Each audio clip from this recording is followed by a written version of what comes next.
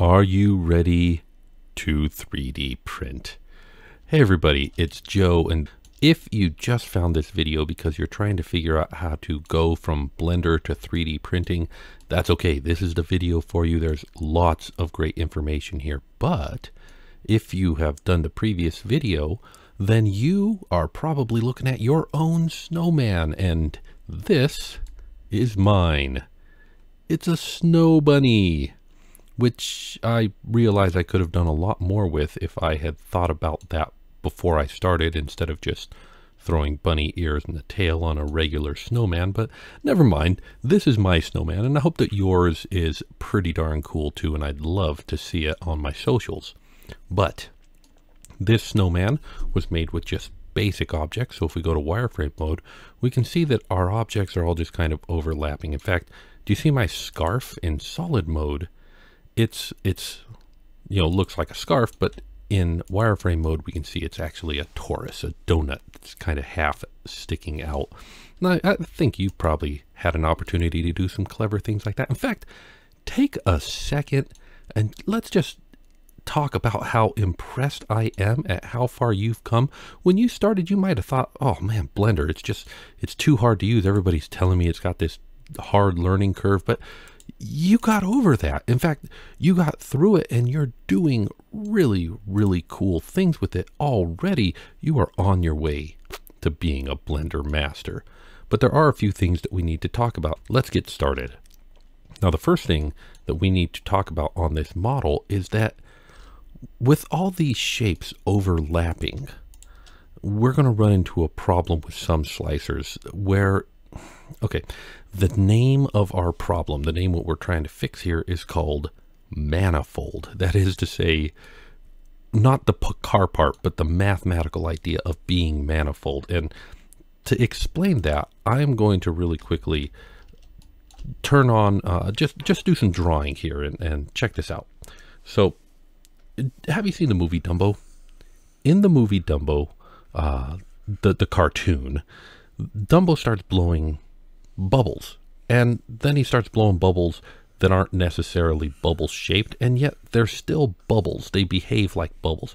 If you took them and hit them with a pin and poked a hole in them, the whole thing would pop and break and go away. But then he also blows bubbles that are like super detailed character shapes. They're shaped like various different animals, and they're weird looking. But at one point in the cartoon, two of these animals try pushing, these animal shaped bubbles try pushing into each other, and when they do, what happens to them? Well, one of two things could happen to them, and I think both of them happens in the cartoon. But either they'll pop, or they'll join together and become just one shape, and where they join together will just kind of disappear. And that's actually kind of what we want to have happen, because otherwise, if we leave them as two overlapping shapes, well, how could that possibly work? Well, what could happen is that instead of joining together, where they get really, really close to each other, they don't actually touch. And so what you end up with is two weird shaped bubbles with a hole of the outside between them. But then these are still separate objects. And so if these two separate objects were to, say, I don't know, be thrown in a 3D printer and tried to print, they wouldn't be touching except on a very small part, and they might fall apart. And that is very likely what will happen if we try to leave objects overlapping. Of course, depending on the slicer, different slicers react to this differently. But let me clear this all out, and then let's go back to looking at our snowman. So looking at our snow person here, yeah, we have that exact same problem where two of these objects are overlapping, and what it might do, what the slicer might think, is that the area between them is actually the outside, and so it'll print them with just the smallest of contact points, and that'll be a failure. So how do we fix this? Well, just like the elephants, we want to make these two objects become one object and get rid of the bit in between them. And the way that we do this is with a technique in Blender called modifiers.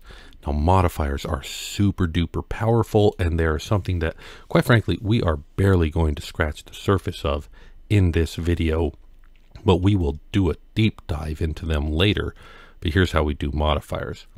Notice on the right hand side of our Blender window, on the top is the outliner, but below that, what is this? Well, this is our properties window, and the properties window is actually made up of a bunch of different sub tabs. The tab that we have selected right now is the object properties, and it looks like an orange square with highlights on the corners. And obviously there's a lot of properties we could go into. This is a powerful panel, but the one that we want looks like a blue wrench, and that is the modifiers property. So click that blue wrench tab, and now we're in modifiers. Select the body base or the bottommost circle of your snow person, and then in add modifier, in that modifier tab, click add modifier, and oh, look at all these modifiers. There's so many of them. How could we learn them all? Well, one at a time. Today we want the Boolean modifier, so click on Boolean, and now we've added a Boolean modifier. We're going good. Now, the Boolean modifier, and I'm going to make my view just a little bit bigger so that you can see it, but the Boolean modifier has options for intersect, union, difference, operand type, operator, solver. Whoa! Boolean is another mathematical idea that joins two things, but it can join them in different ways. It can join them so that where the two objects overlap is the only thing that's left afterwards, or where the two objects overlap, it gets rid of the second one from the first one. That's difference. But what we want is it to union the two of them together to make two into one. And under object, the object that we want to do that with is the second sphere up. So we're taking the first sphere and we're adding the second sphere to it. And so how do we do that? Well, under object, you could click that box and then choose the named object. That's why we named our objects, and that's very good. But instead of doing it that way, I'm going to use the little eyedropper on the far right of that box. Click that eyedropper, move into the 3D view, and click the object body. And boom, we've got the body selected. And notice how now our object base extends up into the object body. And if we go into wireframe mode, something interesting is happening. It's like part of it's missing, but the top one still has the bottom part of it there. Well, that's because the top sphere that we Booleaned onto this didn't go away. It's still there. It's just being used to modify the bottom sphere. But if we could look at the bottom sphere all by itself, and in fact, we can.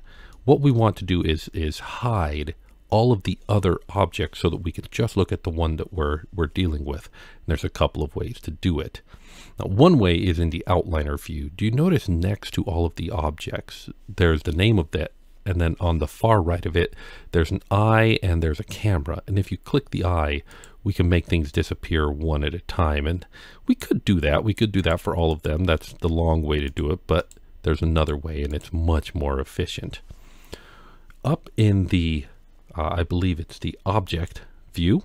Yeah, object menu. So in the upper left hand side of the 3D view, there's that menu, view, select, add object. And under object, if we go down to show hide, and then there's show hidden objects, that's Alt H. There's hide selected, which we don't want to hide this selected one. If we've got the base selected, we want to hide everything but the base. Well, that's the next one down, hide unselected, Shift H. So cool. I'm going to pull out of the menu, make sure I've got the base with our modifier selected, and then hit Shift H to hide everything else. And now if I go into wireframe mode, aha, look at this. The internal parts are just not there. It's like one solid bubble on the outside, exactly the way that we wanted it. So we're going good. This is fantastic. However, I'm going to hit Alt H to unhide everything and bring it all back and go to solid view. If we wanted to do this with every one of these objects, we could keep adding Boolean modifiers and selecting them to union and selecting the head and the one eye and the other eye and the nose and the hat. And we could do this one piece at a time, or there's a faster way that we could do all of them. under the Boolean modifier for the base, there's an operand type, and that operand type is that it does the operations on an object. However, if we click that drop down, and this is new, this didn't used to be in old Blender. This is a new feature that they've added. We can do the operand on a whole collection. Now, what is a collection? Well, click that collection, so operand type, switch it to collection, and notice in the outliner view, if you scroll up to the top of the outliner view, it says that we've got a scene collection, and then we've got a collection, and these collections have an icon that looks like a little box. That's a basic idea. It's a box that we put everything in, and all of our snowman parts are inside that collection. In fact, that's a terrible name, so I'm going to double click on the name collection in the outliner, and I'm going to rename it snowman parts. And now, if we go down to our Boolean modifier and we make sure that it's on operand type collection, we can select the snowman parts collection, and all at once, let's hit Shift H to hide everything but the selected. Notice that the body base now represents our full snowman, and that is pretty darn cool. However, this maybe isn't the best way that we want to do this. What we really want to do is we want to do this with an object that's outside of the collection, because technically the body base is being Booleaned to itself within this collection, and that sometimes causes problems. So here's what I'm going to recommend doing. Take that Boolean modifier on the body base and let's get rid of it. Do you see the X button in the upper right hand side of the modifier panel right there? Not the panel, but the modifier, the Boolean modifier. Click that X. We'll get rid of it. We're back to the base sphere. That base sphere never went away. It was always a part of it. And then we're going to hit Alt-H to unhide everything and deselect everything. And what we want is an object outside of this collection. So, well, let's just add an object. And I'm going to add, and I'm just going to make it a cube. But I'm going to make sure that this cube is completely inside of the snowman. So I'm going to move it up so that it's inside the snowman. And if I need to, I'm going to scale it way smaller so that you can't see it at all.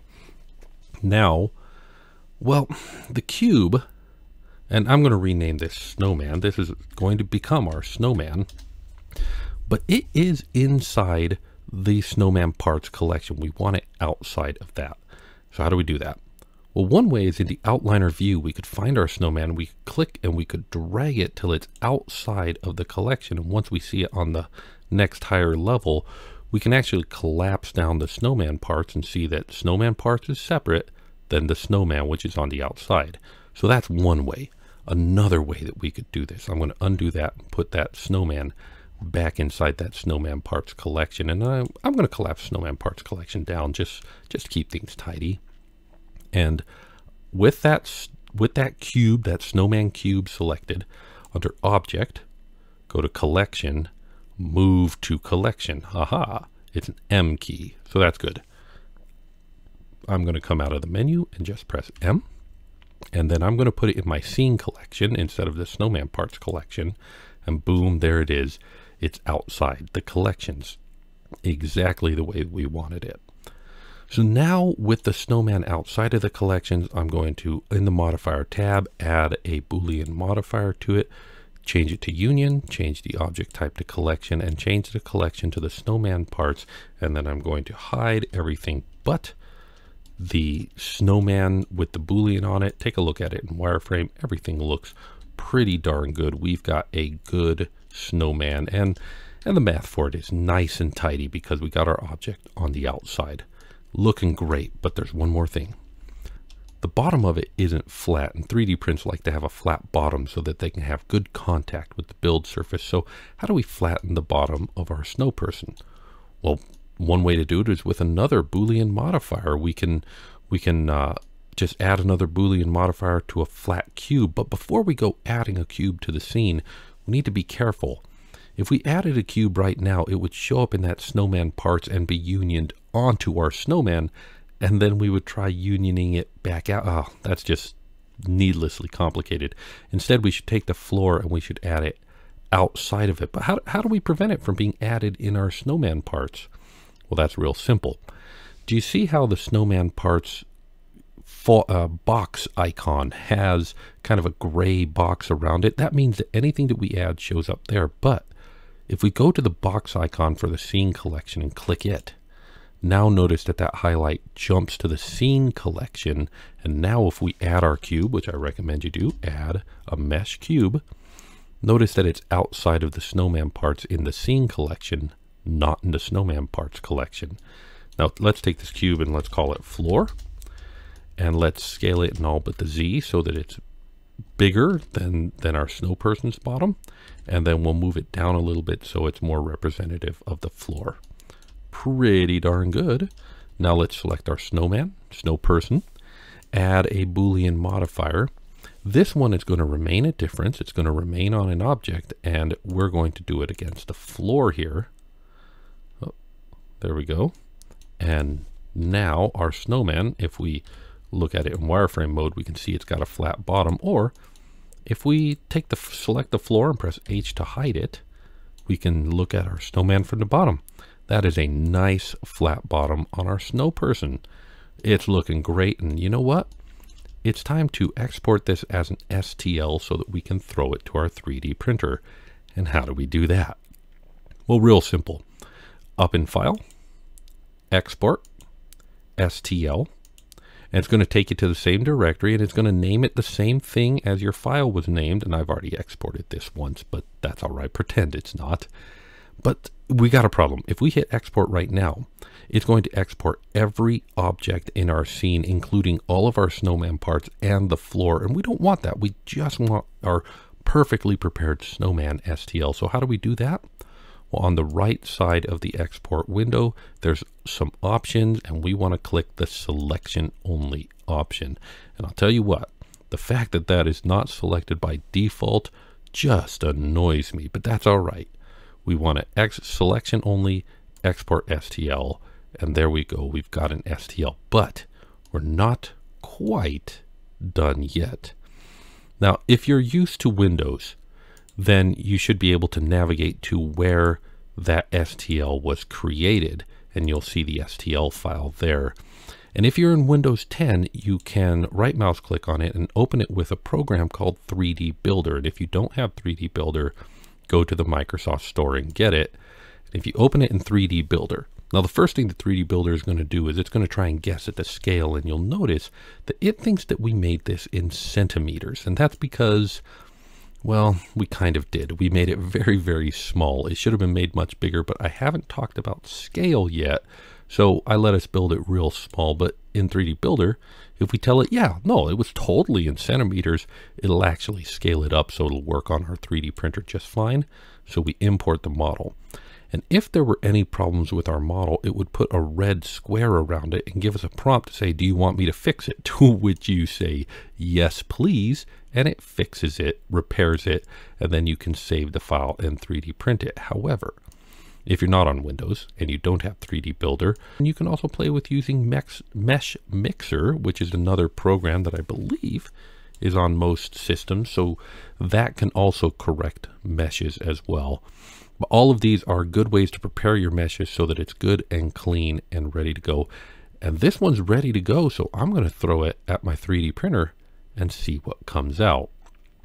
Now I'm using the multi-material color printing option in my Bamboo lab because I have one, but if you don't, it will still look great in single color. And heck, you could make a project out of painting it or even just leaving it the way that it is. I'll bet it's adorable, but there you go. And I'm going to take this mesh as I made it and upload it on printables. And if you want to upload pictures of your prints as remixes on printables, well, I'd love to see prints of your models on printables. I think that would be real cool. Or you could remix my snowman and just, you know, just because you use this tutorial series, it can be a remix for it. But I'd love to see what you come up with. But, you know, that's it for now. I want to thank you very much for watching and remind you that you are a child of God and you're special to me. So take care of yourself. And if you can, take care of somebody else because we all need each other. And until next time, I'll see you then.